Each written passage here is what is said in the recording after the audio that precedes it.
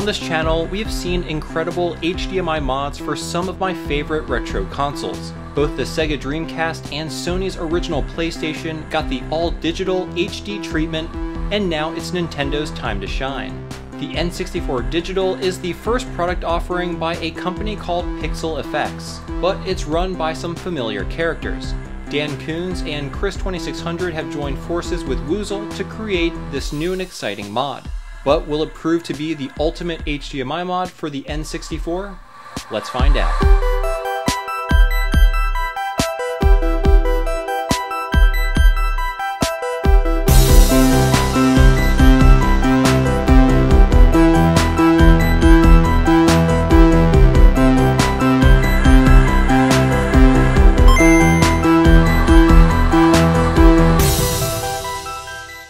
Hey everyone, how's it going? My name is Tito and welcome to another episode of Retro Renew. Today I am so excited to share with you an incredible mod that just came out for the Nintendo 64. This is the N64 Digital, a completely lag-free, all-digital HDMI mod that supports crisp and beautiful 1080p video output for your Nintendo 64 console. This mod comes from a company called PixelFX, but the folks behind the mod are some familiar innovators in the retro modding arena. Both Dan Koons and Chris2600 from Black Dog Technology have added Woozle 64 to their team to create PixelFX. Those of you who are not familiar with Woozle may know of his Game Boy Advance Consolizer mod. All three of these individuals have come together to form PixelFX, and I can't wait to see what they come up with in the future. But regardless, today we'll be looking at their inaugural mod, the N64 Digital. Much like the Dreamcast and PlayStation HDMI mods before it, the N64 Digital will bring everything we have come to love from those mods to Nintendo's 5th generation console. And if you're as excited as I am to check it out, hit that like button and consider subscribing to the channel for plenty more weekly mod videos just like this one. Alright, so I want to start off by showing you what's included in this new kit. Then I'll demonstrate how to install it into the N64 console, discuss the key features of the mod, show you some comparison footage of the video quality, go over the pros and cons, and of course provide you with my overall thoughts. So this mod is compatible with every revision of the Nintendo 64. My particular unit is the NUS CPU-04. Newer models have a slightly different installation process than mine, so it's always best to refer to the official PixelFX instructions prior to installation. I'll have a link to it in the video description below. Now the first item included in this kit is the N64 Digital PCB. This is of course where all the magic happens. Here you can see the ESP32 for system management and Wi-Fi updates, as well as the powerful FPGA, which is the brains of the operation. An elegant package as usual. Also included is the RCP flex cable, which we'll need to solder to the Nintendo 64 CPU, as well as the RGB flex cable, which is completely optional, but will allow your console to output RGB through the native multi-out port. You also have this foam block, as well as this 3D printed spacer. The spacer is only used if you're planning to cut an opening in your shell for the HDMI port. So that's everything included in this kit. Now I'm planning to do a no-cut version of this mod. In order to do that, you'll need to purchase a 3D printed spacer and panel from Laser Bear Industries. I'll have a link to their site in the video description below. So that's just about everything I'll be using for this build. And without any further ado, let's start modding this Nintendo 64. Alright, to get started, you first need to remove the jumper or expansion pack installed in your console.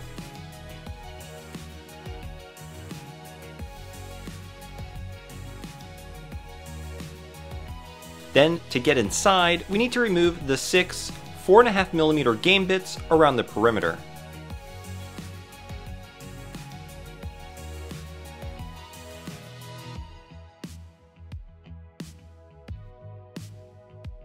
Once they're all out, you can now lift off the top shell. Now we need to remove a ton, and I mean a ton of screws.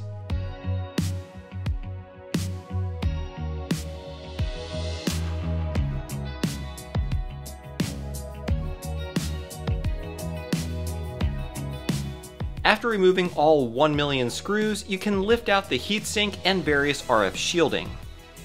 Now remove the remaining screws scattered throughout the console.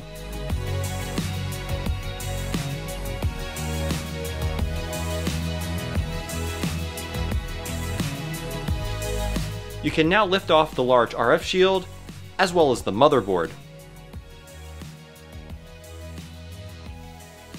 Now, on my particular motherboard revision, I was supposed to remove capacitor C22 and resistor R14 according to the official instructions. However, to my surprise, they were already gone. Again, be sure to consult the official PixelFX instructions, which has details regarding each board revision. Alright, let's go ahead and solder in the RGB flex cable.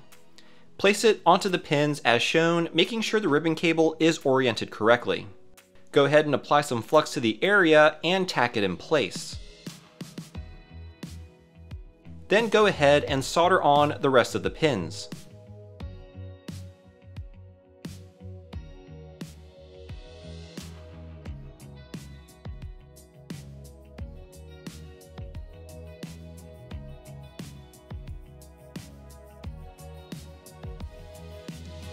And this is the finished result. Next, make a very light bend along the indicated line. You don't want to crease it, just a very slight bend. And now for the hardest part, soldering in the RCP flex to the CPU. First, align the ribbon cable so that it starts on the 6th pin as shown. It's the pin to the immediate right of the white dot. It is extremely important to make sure everything is aligned perfectly. Apply some flux to the area and gently, with no solder on your iron tip, tack it in place. There should be enough residual solder on the pins.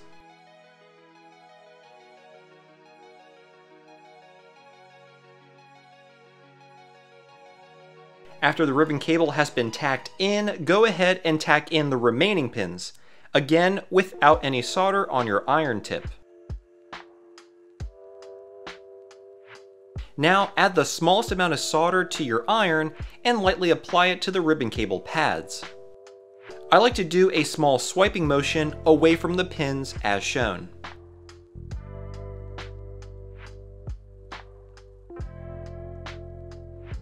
Apply more flux and refine your solder joints as needed.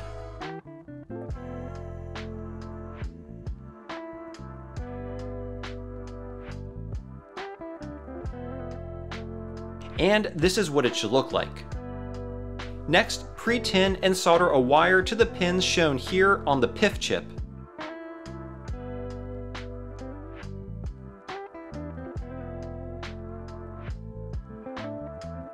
Then solder them to their respective pads on the ribbon cable. And then do the same for the last wire shown here. Now, depending on the revision motherboard you have, your solder points to the PIF chip may differ from mine. So again, please reference the official PixelFX installation instructions. And this is the final result. Go ahead and again slightly bend the ribbon cable along the white line as shown. Pre-tin the 5-volt leg of the component shown here. Then solder the narrow flex arm of the ribbon cable to that leg.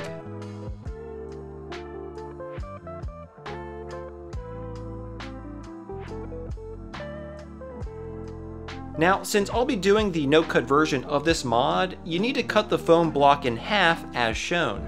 If you're doing the normal install, you can just leave the foam block as is.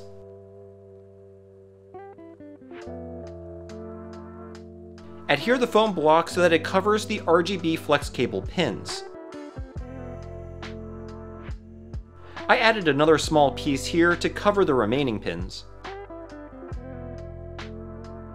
Now prep the lower shell by installing the no-cut bracket. Remember, do not reuse the bottom RF shield for either the regular or no-cut version of this mod. Before placing the N64 Digital PCB into the shell, gently open the FFC connector tabs so it'll be easier to install the ribbon cables later on.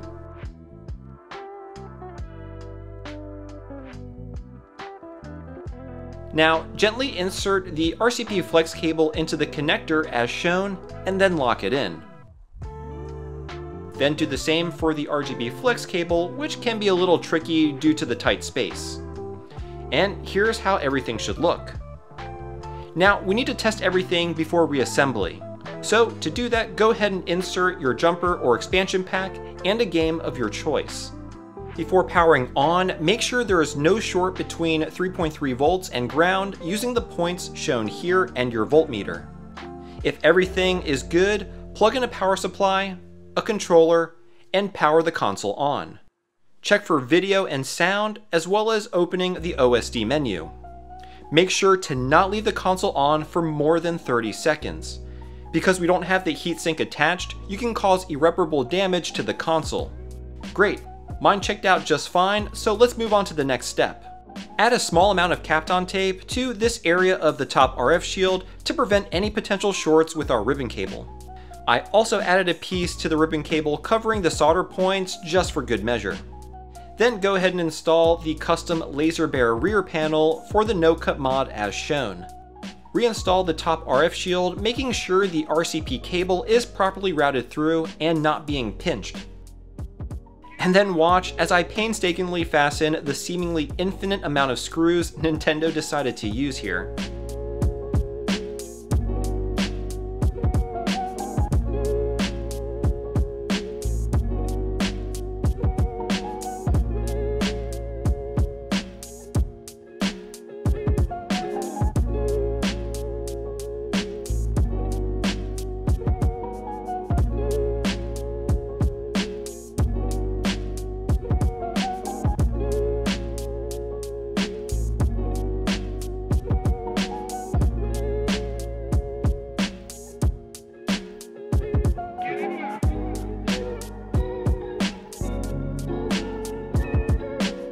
Once it's put back together, be sure to reinstall your jumper pack.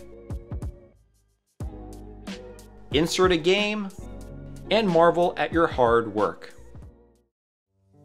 As expected, this is certainly one of the best mods, if not the best, one can do for the Nintendo 64 today.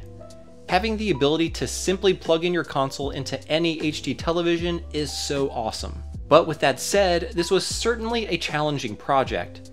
As with these types of mods, if you're unsure of your soldering abilities, I highly recommend you seek the help of an experienced modder. Alright, now before we get into the video quality comparison footage that I'll show you later in the video, let me give you a quick rundown of some of the N64 Digital's features. Now in order to dive into these features though, we first need to open up the OSD, or on-screen display. To do this, simply press the L and R trigger, as well as right on the D-pad and the right C button all at the same time. Once open, we are presented with a slew of options. The first one is Scaler. Here you can adjust the zoom to fit your preferences. I like keeping it at 4.5 as this seems to fit the entire screen. You can also adjust aspect ratio. I like keeping it at 4:3, but I think there are some games that do support 16:9, so you can adjust that setting here as well. Going back to the main menu, let's take a look at output resolution. Here you can see that it supports resolutions ranging from VGA 640x480 all the way up to 1200p. I like keeping it at 1080p since I don't have any televisions that go beyond that resolution. Next, let's take a look at post-processing. I'm not really going to alter any of these settings, but it looks as though that you can adjust deblur, scan lines, and also crop the image, which is pretty neat and something that I haven't yet seen on these types of mods before. Moving on to advanced video settings, here you can select different de-interlacing modes for interlaced games amongst other setting options. The last area I want to go over is the system menu. Here you can access the Wi-Fi settings, which in my opinion is one of the main selling points of this mod. Just like the other HDMI mods from Black Dog Technology, you can update the firmware over the air, which is just so cool. And the last thing I'll discuss is the debug self-test option. This is a great tool to check to make sure your mod was done successfully. Having a heart next to each data line means you have successfully completed the mod. For a more in-depth look at all the features this mod has to offer, be sure you're subscribed to Retro RGB. He'll have a very detailed look at all the features of the N64 Digital in the very near future. I'll have a link to his channel in the description below. Now let's see some of the side-by-side footage of the Nintendo 64's standard composite compared to the HDMI output of the N64 Digital. I'll quickly show you some of my favorite titles.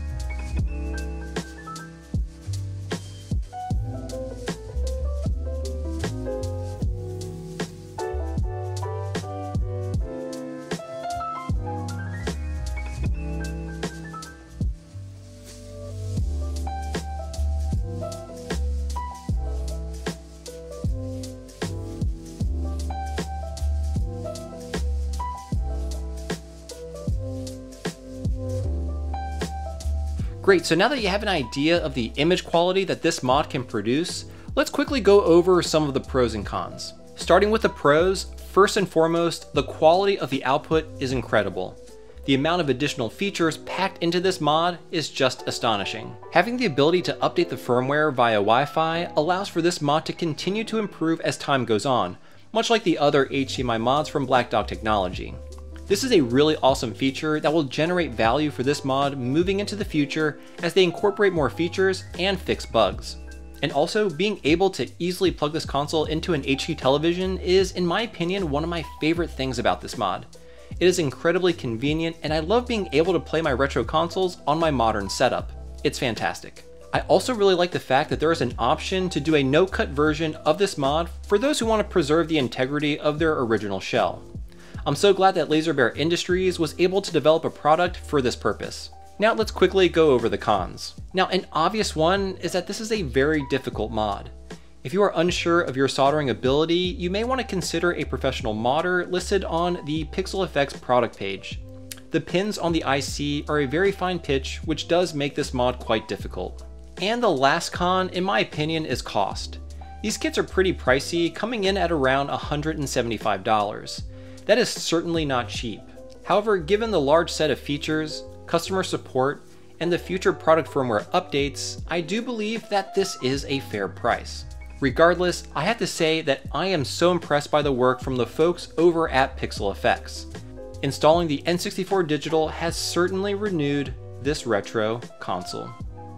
So there you have it, the N64 Digital from PixelFX, an amazing HDMI mod for the Nintendo 64.